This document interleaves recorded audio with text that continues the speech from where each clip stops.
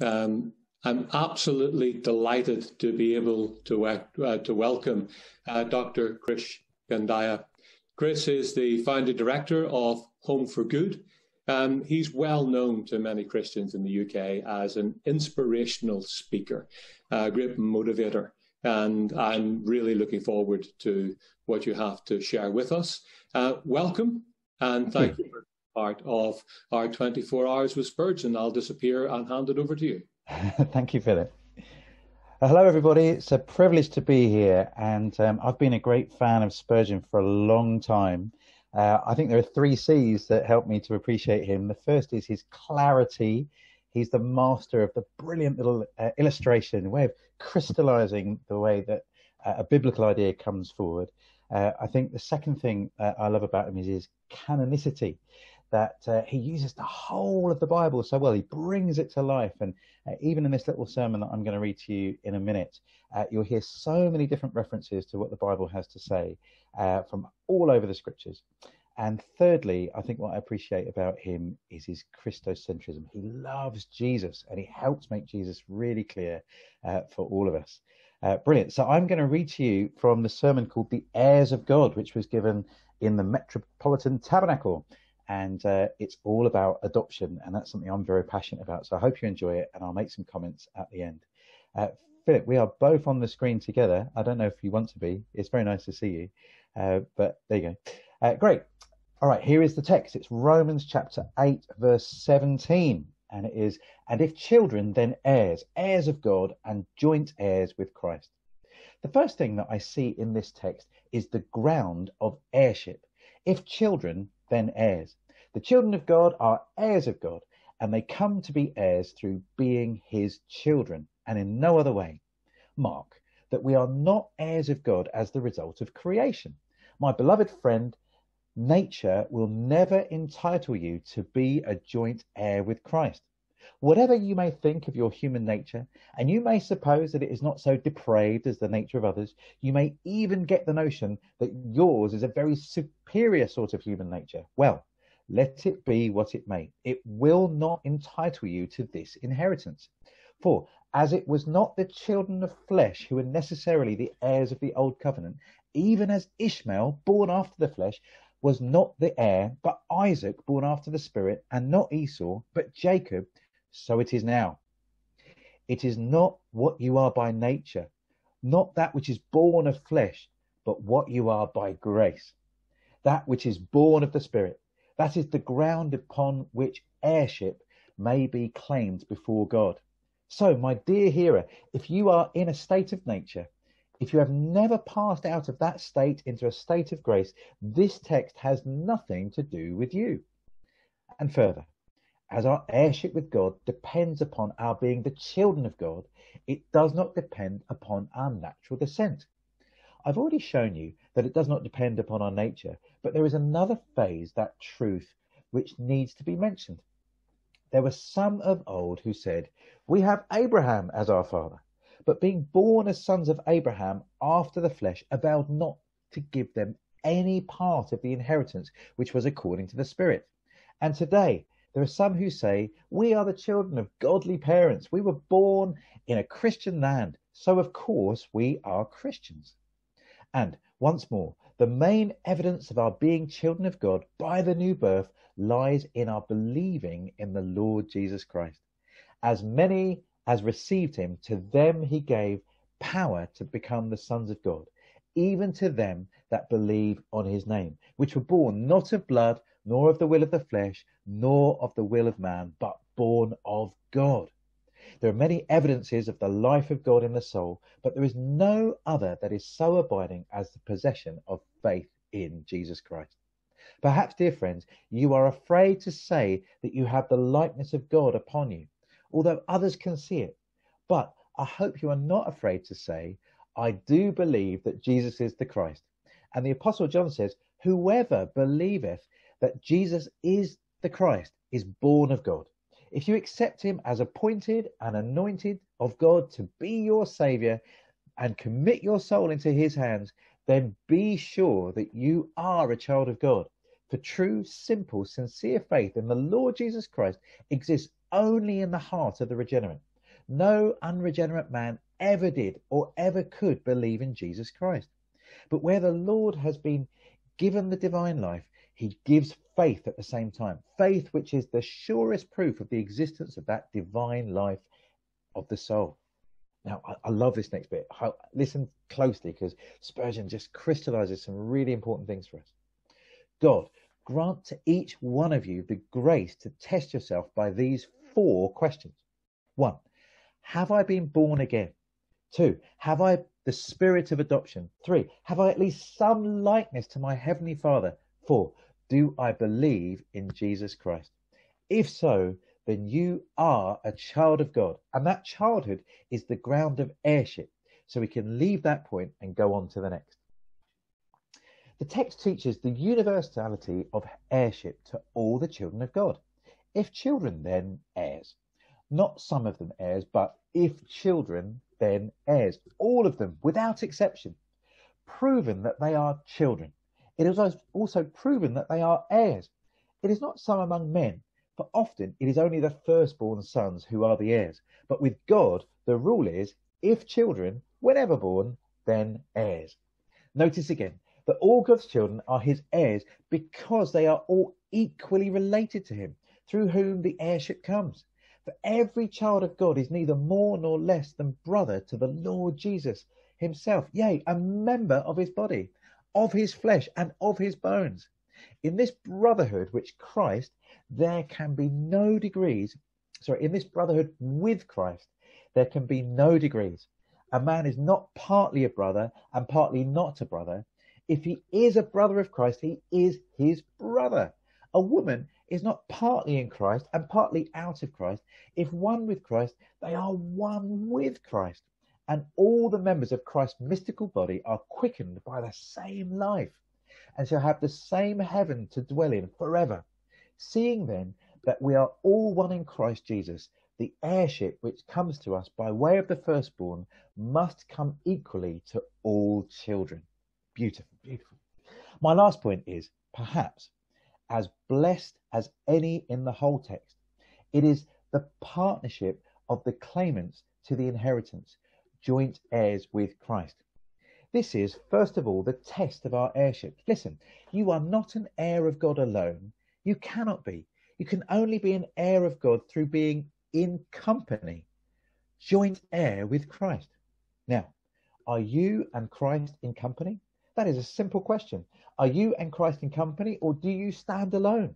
If you stand alone, you are a poor, miserable, bankrupted, gazetted in the court of heaven.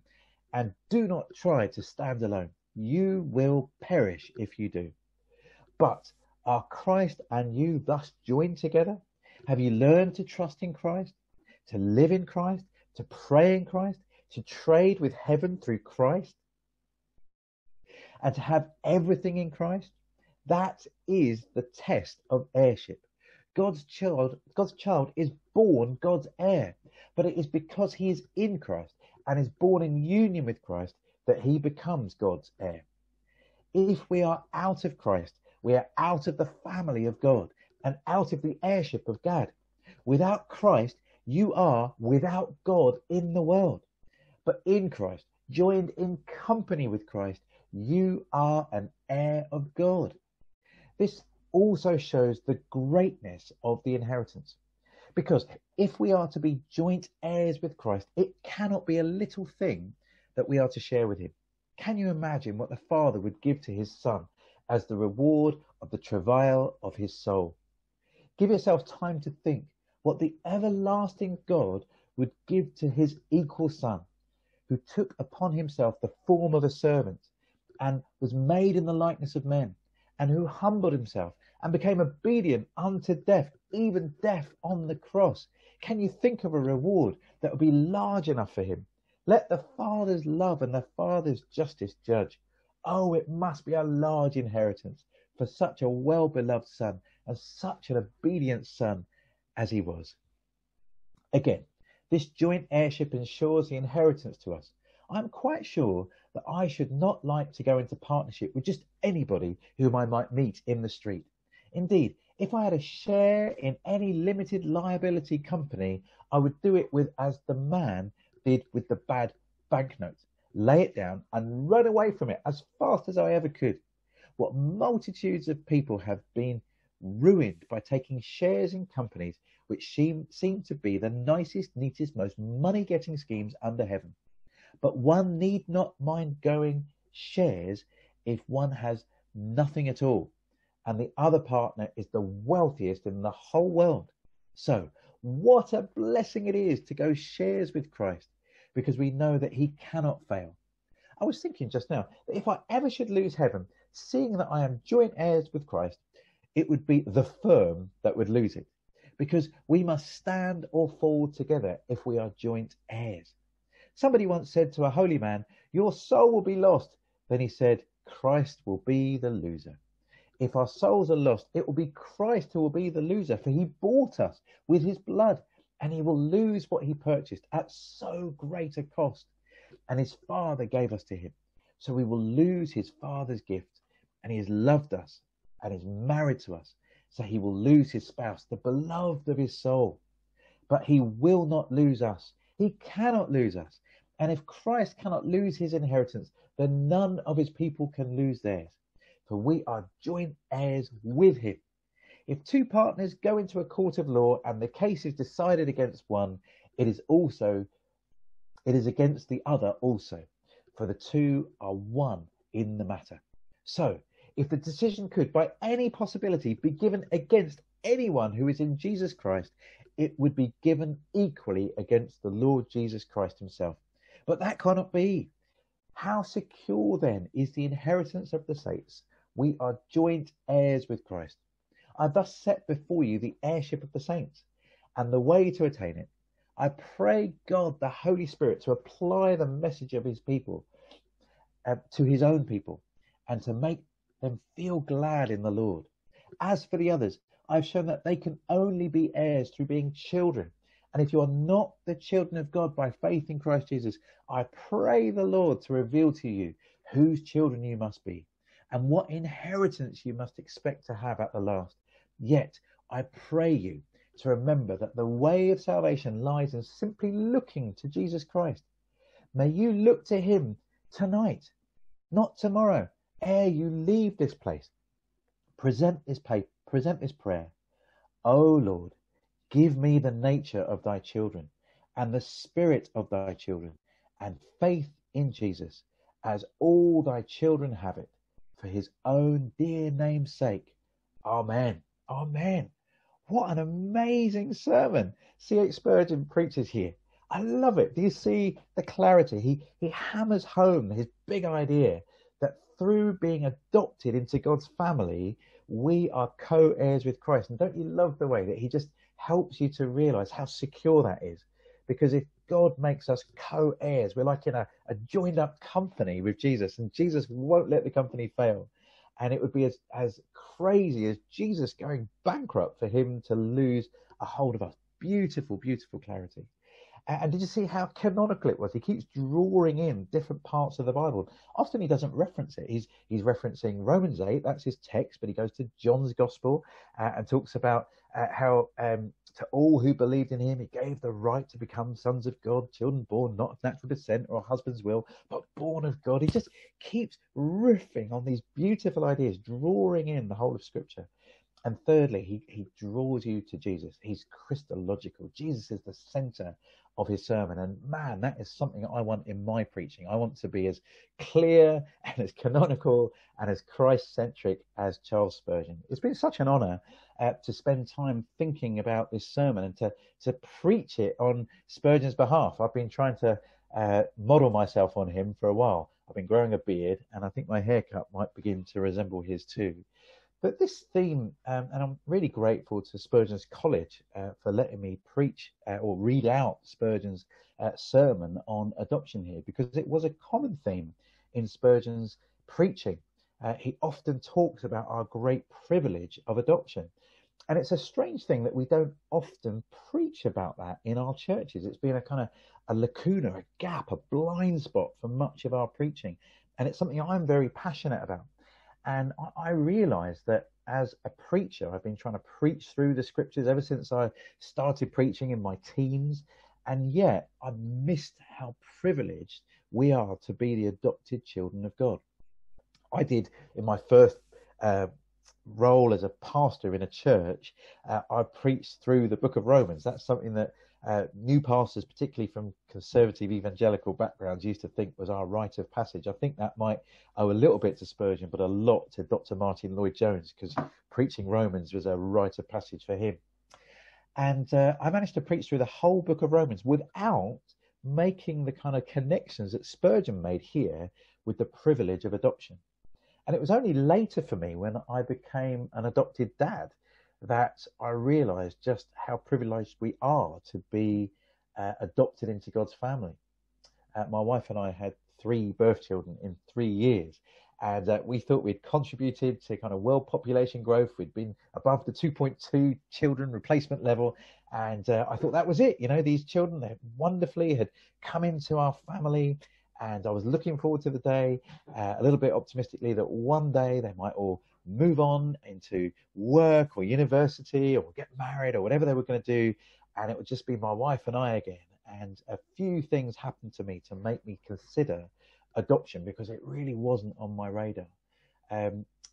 Basically, some friends of ours in their 60s became foster carers for teenage children, and I was really challenged by what they were doing in their 60s, and I thought, you know what, I might consider doing something like that in my 30s.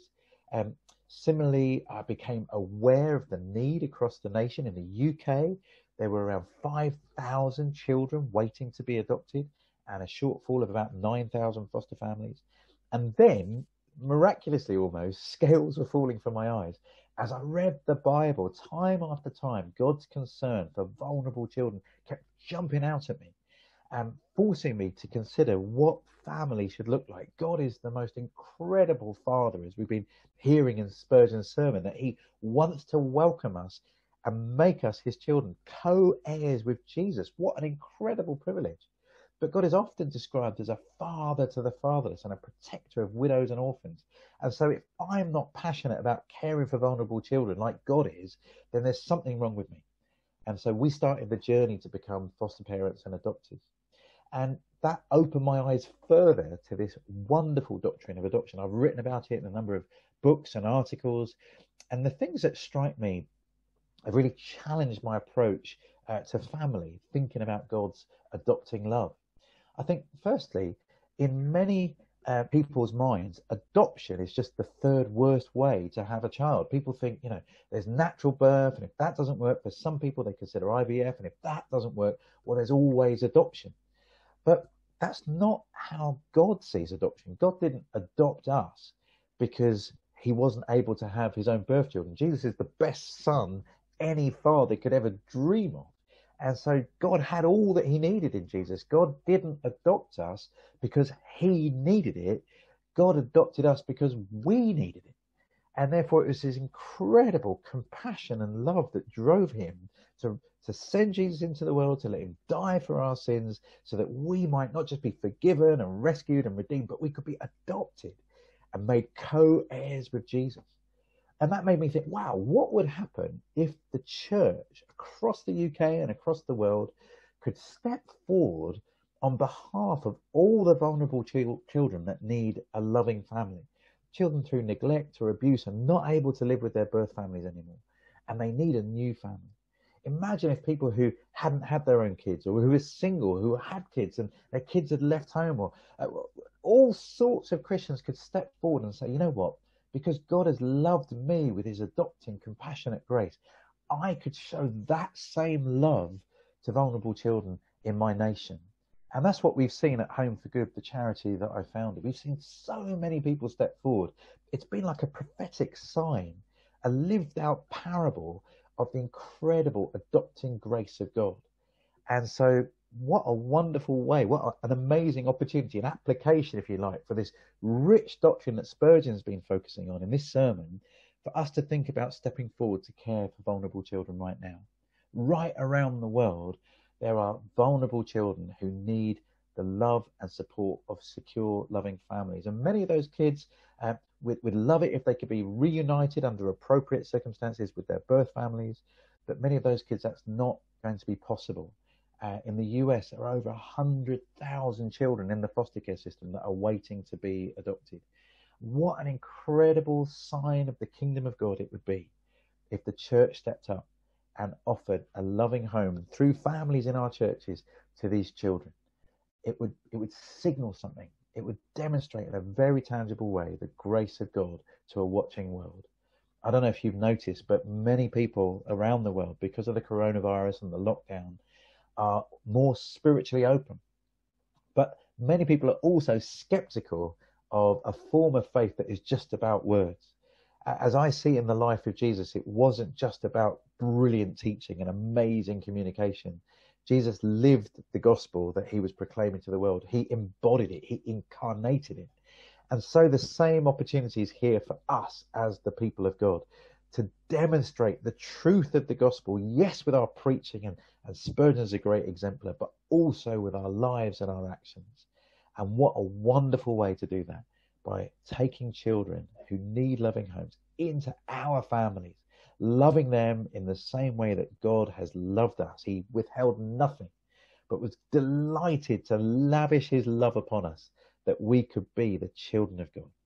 And so that's why my charity exists. And if you want to find more about the charity, then just find me on Twitter, or I also have a little QR code or a web code that you can find out about, homeforgood.org.uk/Krish. And we'd love to tell you more, love to talk to you more about the doctrine of adoption and the beauty and splendor of what it means to be adopted into God's family, and then to pass that same love on to children that need it. As I said, I've been a big fan of Spurgeon for as long as I can remember, and I'm a fan of Spurgeon's College too. And it's been a real privilege to be part of their 24 Hours with Spurgeon campaign. I hope you're able to financially support the college. Theological education around the world has a big kind of economic deficit right now, and it's important that we help to raise up the next generation of leader and preacher and teacher from right across the UK and the world.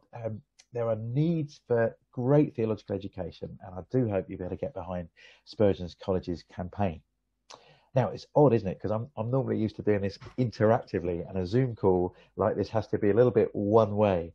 But I would love to answer questions if you have them about adoption and the theology of adoption, and feel free to reach out to me and let me know how I can be of use to you. But here he is. He's back. Nice to see you, Philip. It's good to see you, Krish, and perhaps it's an opportunity to maybe have that engagement, because I think you're talking about a subject that's purely biblical. It's core to the biblical narrative.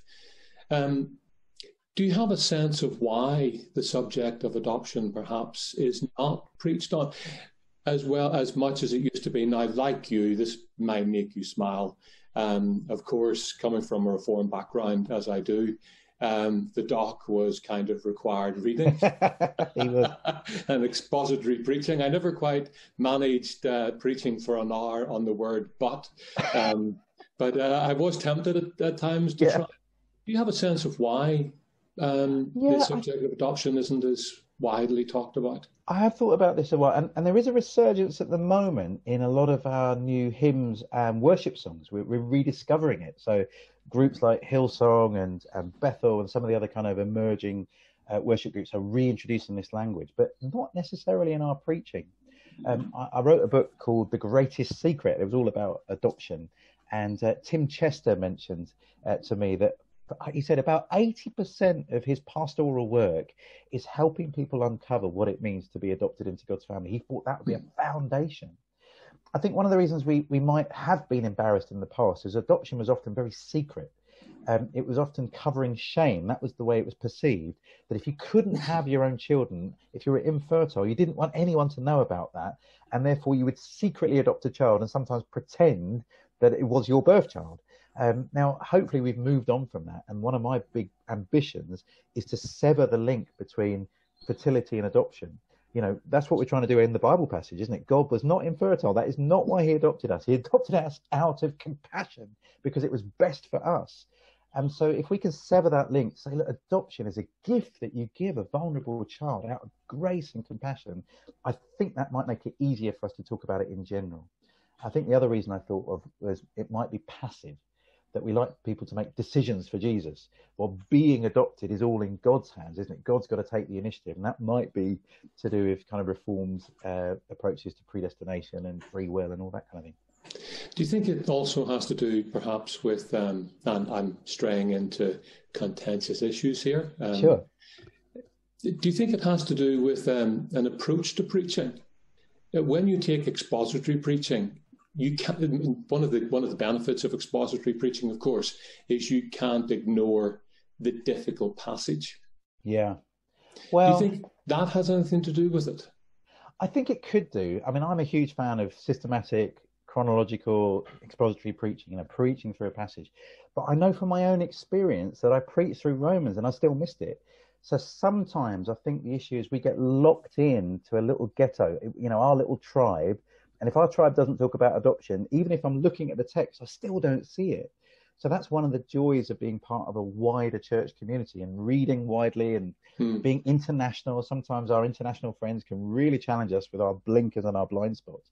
So I think if we had a combination of more chronological expositional preaching and a wider kind of hermeneutical circle of people that would challenge us when we're blinkered, I think that could be the combination. See, I think I must confess I smiled. I was glad I wasn't recording on live on camera when you said you were cultivating Spurgeon's look with the beard. I'm working on it. I think actually perhaps you share another element, and that's that entrepreneurial approach to doing God's work. Where do you see the next stage in your charity that you've set up, Hope for Good? Oh, thanks for asking. So partly because of COVID, things are really complicated right now for children in care. So lots of people that are foster carers are older and they're more vulnerable. And so that's caused a challenge. And because of lockdown, many children who we know that lockdown's causing more domestic violence, more women to join women's refuges, but we're not seeing children come into care because they're not being seen by their teachers or professionals. So we really want prayer and support and volunteers, I guess, to think about stepping forward, because sadly we're expecting a tidal wave of children to come into care once lockdown is lifted and they're more visible to the authorities. So there's some very senior Christian leaders from the UK and around the world will participate in this, and I hope many thousands will join in via our website. What would your message be to those Christian leaders on this subject? What, if you had the opportunity to say, give me a minute, this is what I want to say, what would you say to them? I know I put you on the spot, but okay, you said you like that interaction, so that's what I'm going for. Good, go for it, Philip. So I'd say one verse has really challenged me. It's James 1:27. Religion that God our Father accepts as pure and blameless is to care for widows and orphans in their distress. If God were doing a kind of an evaluation or an Ofsted, if you're in the UK, test on what our worship needs to include as churches, he is looking for care for the vulnerable. And if it's not there, then we have failed his test of what religion is all about. So I would say that's probably the key idea. I mean, it's the same with the parable of the sheep and the goats. Jesus is looking for faith that isn't just about words. He's looking for us to demonstrate his mercy and compassion to those that need it. That's a repeated theme in the Bible. We've got to prioritize this and not just make it for a fringe or a certain group or Christians that are wired that way. All of us want to offer God the kind of religion that he asked for in the first place. I can imagine that if Spurgeon was actually the unseen guest, he would be going, amen, absolutely. Amen. I hope so. Our faith has to be real. Thank you so much for joining with us. We've had the privilege of having Dr. Krish Kandiah with us. And thank you for your support. And I wish you every strength and blessing as we hand over to the next. Excellent. All the best for the next 18 hours.